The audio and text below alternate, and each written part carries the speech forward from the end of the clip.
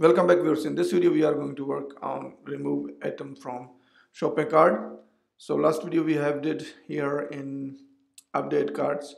You can see we have here, we can update the cards, and now we will work delete remove items from shopping cart. Let's start. First of all, open your project. I am already in my project in VS Code. Go to in cards folder, then cards.py, and last time we were here. So now here I will define the route for deleting items. So this will be first app dot route, and here slash, then I will give it delete item, and then we have to pass, of course, this ID, and that ID will be here. I will make it integer, and then this one we are going to do it with get request, so we don't need anything else. And here I will define this delete item, and then here we'll pass the ID, and then if shopping cart not in session and length of, or here you can write or also, and for me I am just writing here, and shopping cart less than equal to 0, then we are going to return redirect.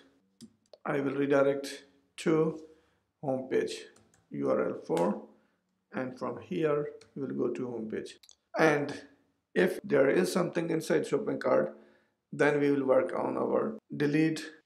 If shopping cart is available and it is greater than 0, that means there is something inside shopping cart, then we are going to remove item one by one. Then we are going to do try, and I will first pass it, and then accept exception as E, print E, and then here I will go to return redirect URL 4, and here the URL will be get cart, this one, and this one we will also do it here. Working, we will go back here in the same directory. So now what we can do, first thing here I will do session dot modified, this will be equal to true, and the second thing I have to do, I will start here the for loop, for key item in session of shopping cart, then shopping cart dot items,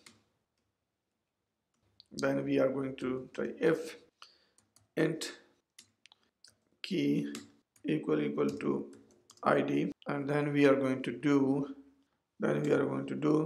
session, here is our shopping cart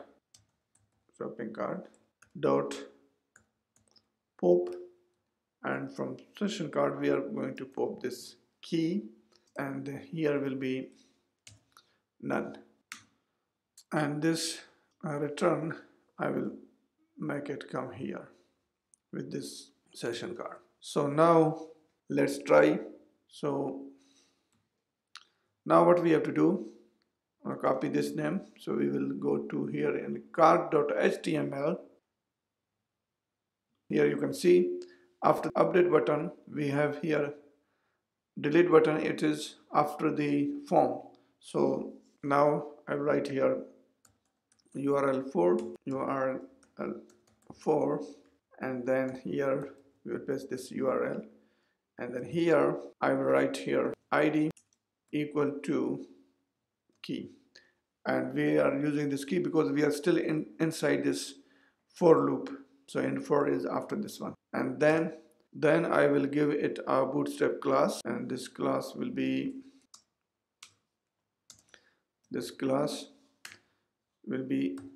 btn sm and btn danger, and Now continue shopping, because we are using here navbar, so you can see the last video we included here. So we don't need here now continue shopping, so you can go from there. So this one we will make it like checkout, and we will work it later. Just, and now let's try. First, see if our program is running.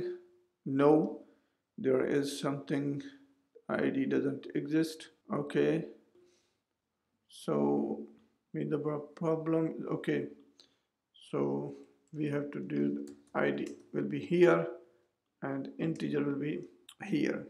So now let's see if it's working or not working. Now if I run the program again, okay, now it's running. So I will come to here and see. I'm going to delete the last one from here.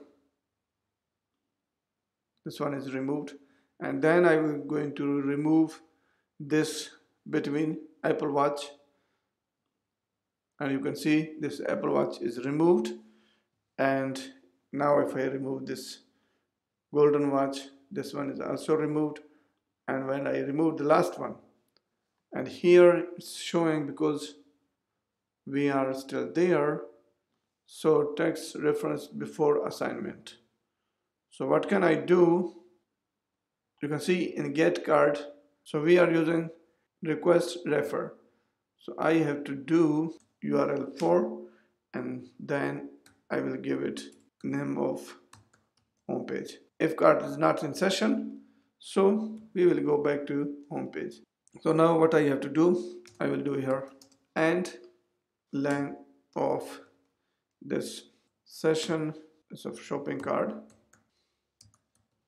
then 0, and then we are going back to the home page, and we have to use here or, not and. So for everywhere here I will use or. So now this one is working, hopefully. If I go to here and add this one and delete, you can see if cart is 0, we are going to back here. So now this one is done. And what can I do now? The next thing is here, you can see this one is not working, and this one is also. In programming there is a one concept, we will name it dry, don't repeat yourself. So if you come here in product routes, you can see here we have these two queries. We are displaying every route, this route, and also in get brand, route, and categories, and here in 1 2 3 4, and we are displaying these same in 4 place, and we have to display this also in cards, so then we can get that drop down. Instead of this one, I will define here two functions. One will hold brands and one will hold categories. Then we can display and import anywhere, can display this one. So let's start. I will give it first get this one. Here we have a brand, so I will give it one S. This will be brands, and from here I will just come and cut this one from here, so we don't need this one after that, and here just return the name of these brands. So just like this. Second one will be here, define categories.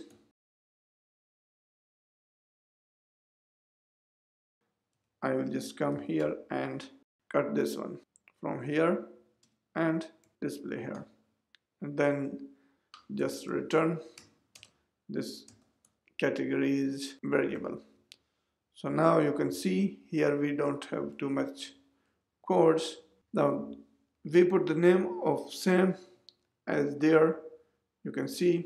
So for the get brands, name it's just brands, not get brand, because here we are displaying. And what can I do? I will just put parenthesis here and parenthesis here. So this variable should be this same, because in navbar, if you go to navbar, So you can see we are displaying this categories.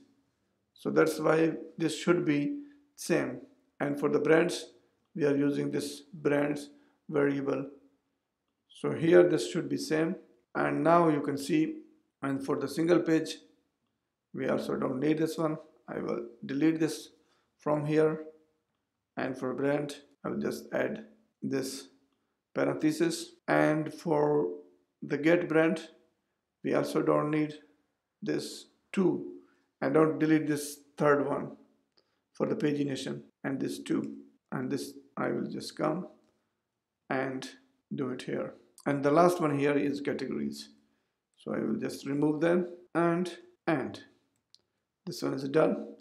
Now if we go here, and you can see I have to go back in, and we are not facing any problem at all. Everything is fine. How can we bring this one into here, our shopping cart? Because it is in another directory. And if you can see, our shopping cart is in another directory. So carts, then carts.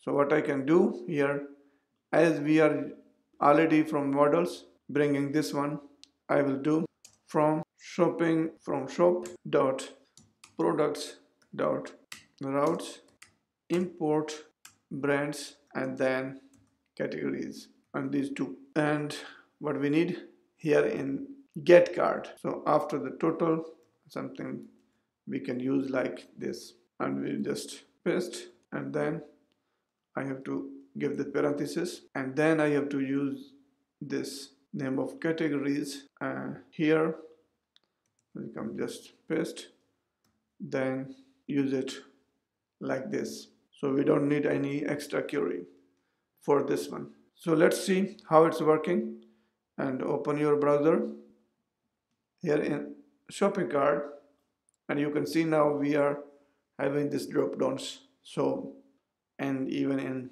everywhere and details, yes, they are working perfectly now. And from here we are okay. I have to include this navbar there also in a single page. We are not, so this is the container. I will remove this one here and just go to, I will copy from this an index and paste it here, this navbar. Now it will be working everywhere. If I go to this, and you can see, and here everything is working. So that's all for this video. Thank you very much. See you in next video. Take care. Bye bye.